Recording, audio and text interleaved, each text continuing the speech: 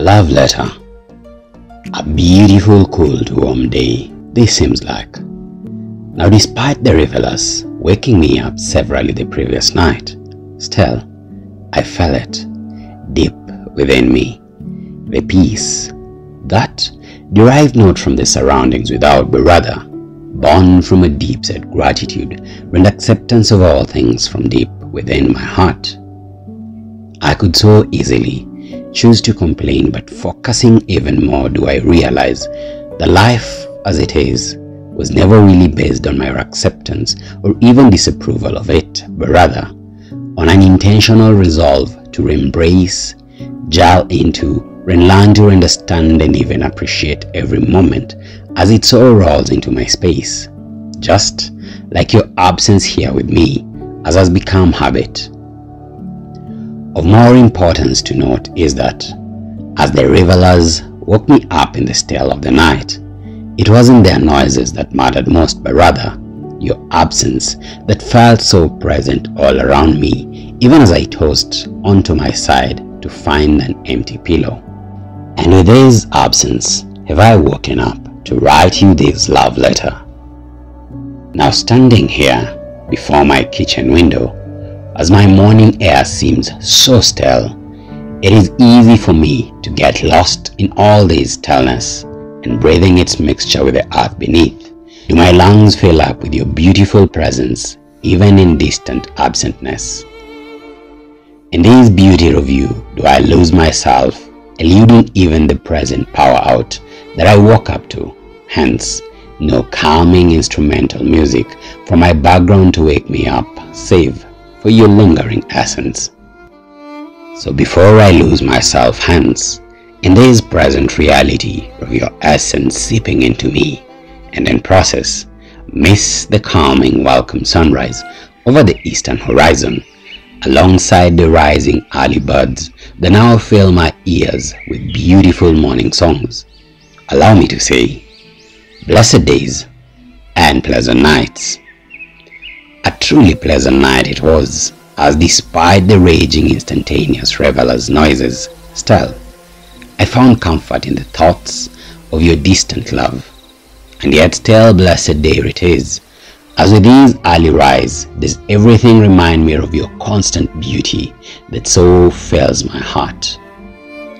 Sipping down my second glass of cold water this morning, as I await my tea to brew softly over the gas cooker, I can't help but relish in its aroma, now filling up my tiny kitchen to rival your beautiful scent that always left all my senses in disarray.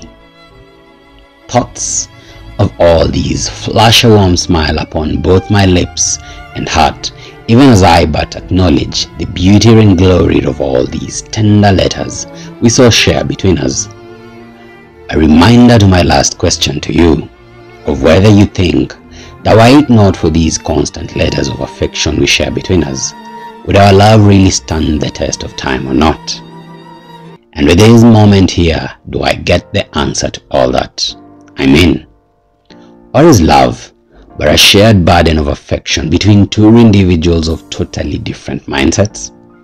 Not that a lack of reciprocation of the same would ever kill my affection towards you, but still, I believe a lack of it would sure water down all the effort so far invested, right?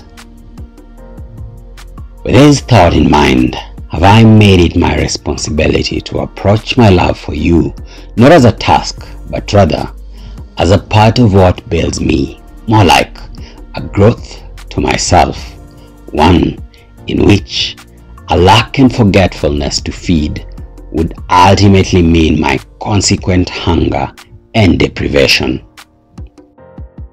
Yet still, may I not burden you with much, as I feel quite accomplished this morning, having beaten the mailman's evening collection of this letter to you. As it is, my day has just begun, and he has a whole day's errand before he gets here. Of much joy is that, for today, I get to write and wish you a blessed day from my heart, even before you begin your day. Now such, my dear beloved beauty, place the simple joys that come along with loving you. Call it a plus and token of love itself.